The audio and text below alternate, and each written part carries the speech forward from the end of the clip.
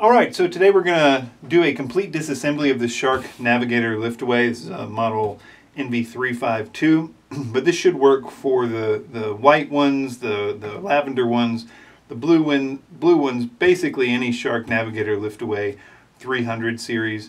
Alright, starting with these floor nozzles, to get the new screws out, they're actually kind of a security bit. They look like this. They're a star shape with a hole in it. I'll put a link in the description to where I get these, and the sizes vary totally depending on the model. So I encourage you to get the whole set, but the set is like $10 to $15, something like that. There we go. That's the right size. And when you buy them, you have to make sure you kind of get the longer ones so they can get into this one deep hole there. You can also get them in a kind of Swiss Army knife situation where the whole set is in one piece. If you don't have one of these socket drives. I think it's a 1/4 inch. There's a few tricks to getting this off. There's a few screws you might miss. The ones you might miss are, there's two in this well here, one here and one here. You don't have to take off these. These just hold on these wheels. But there is two down here that you'll want to get.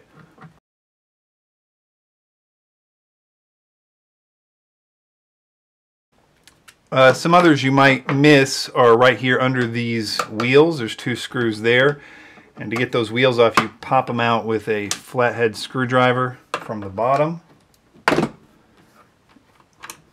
And then you can access those screws. So the rest of the screws are 1, 2, 3, 4, 5, 6 more screws to get.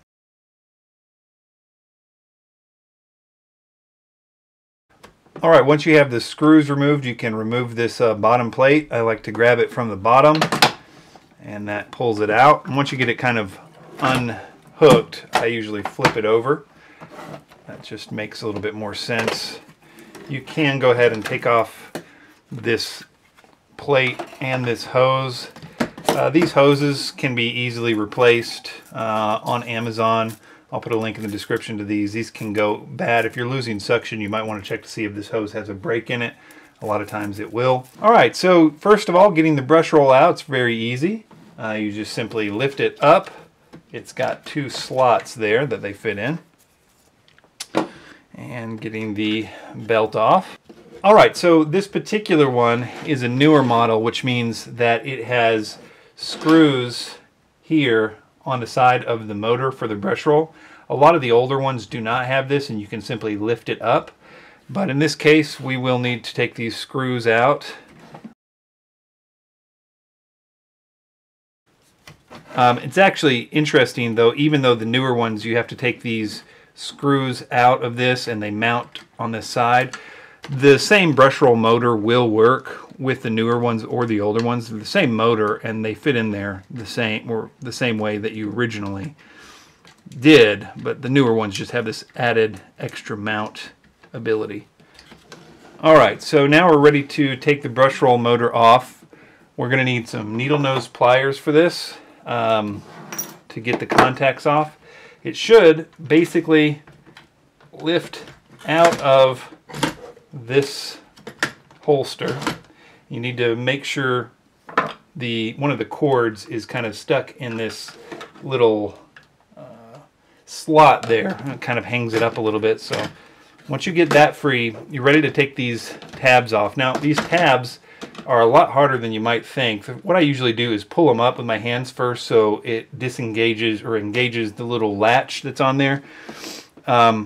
Basically, I don't know if you're going to be able to see this, but there's a little tab, and that tab is kind of at the rear of this these contacts, and you have to push down on that in order to remove these. If you don't, if you're just trying to do this with your fingers or whatever, it'll be pretty frustrating. Alright, so there is the Brushroll motor removed. The next few things are the circuit board. If you're replacing the Brushroll motor, it's good to replace the circuit board too. You never know what could be causing the problem with that. So yeah, with the circuit board, it's got two screws on it. Alright, so when you're done with those two screws, this should lift right up, but you have one more screw to get, and that's in this mechanism here, which disengage or lets the vacuum know when the handle is down so the brush roll motor can start.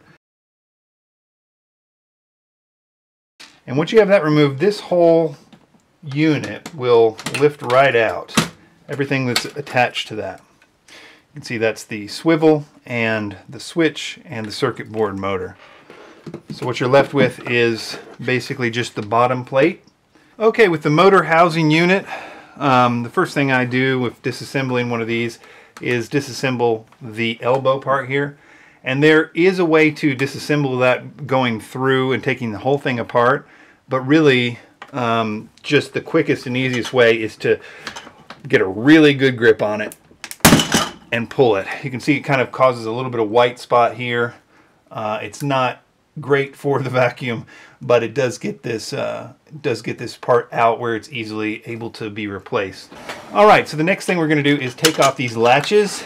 To do that, I flip it on its face. I'm going to take this HEPA filter cover off first. You can see this is where we want to get this little dowel. Now, these really are best to push only one way. They have kind of grooves on one end, so it's best to do it like I'm doing, kind of have it resting on its face when you try to get to this.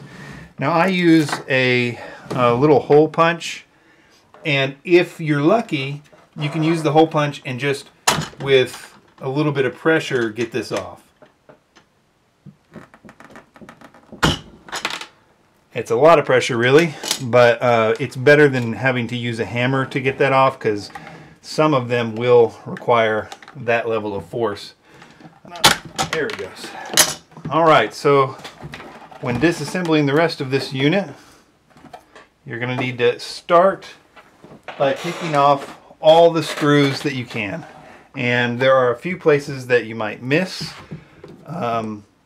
But let's just go ahead and start with all the screws that we can easily see. We're going to probably use, okay, this is the security bit. So there's 5 screws you can see on this front plate, and 1 that you cannot see. All right, so we got the 5 we can see, and you can feel with your finger here, there is 1 that you can't see. And I just poke a hole into that stick. All right, before you can take anything apart though, I go ahead and take off these 2 screws back here on this part. Okay, so when you want to lift this up, you want to kind of pull up on it, but we can't really do that right now because the wires that go to this switch are going to be holding this kind of into place.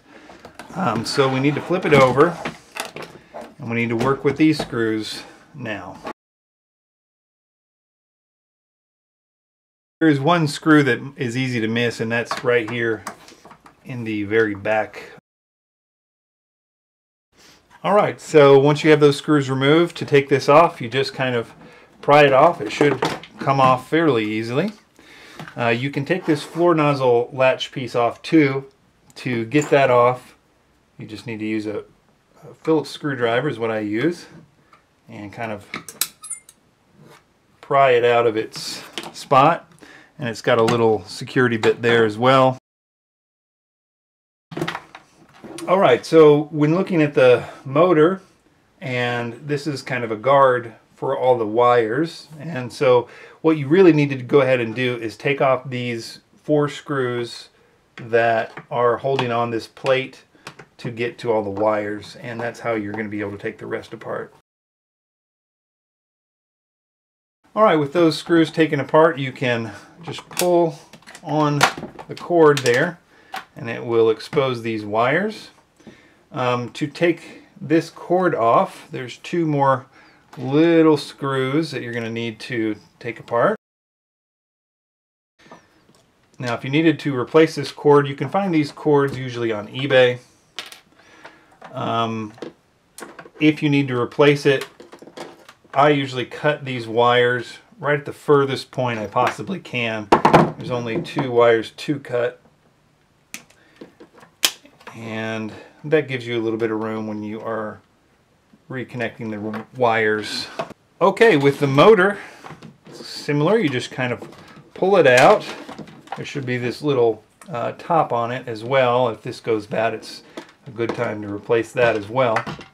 What I normally do with the motor is, since this blue wire is connected to the switch up there, I'll wait to take that off.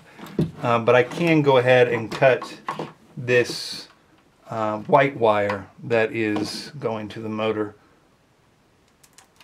So I'm going to wait for that blue wire to be exposed. But now that I have a little bit of slack here, I'm going to be able to take this this off the switch here.